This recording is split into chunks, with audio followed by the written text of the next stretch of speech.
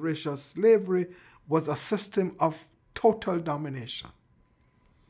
It was one of the few human systems we know in which there is this drive, there is this attempt to totally dominate the person, where he or she has no particular scope for freedom in any shape or form.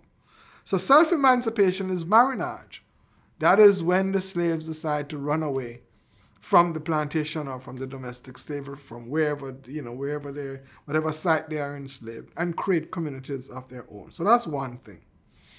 Some masters would send out their slave to work on a different plantation, and he or she would get $1, hypothetically, and the 90 cents would go back to the master and 10 cents would go back to the slave.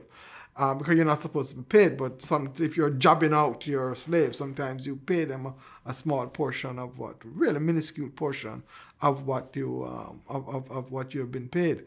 And so what is interesting is that some slaves were able to save enough money to then buy their freedom.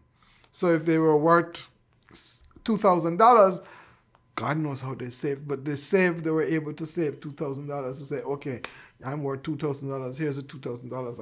I want my freedom. And then sometimes when you do that, you actually are able to buy your wife and your kids and so on. Not very often, but it did. But it actually did happen. I think that those are the kind of main things about self-emancipation. In other words, marriage, or you are able to buy your own freedom through a manumission process.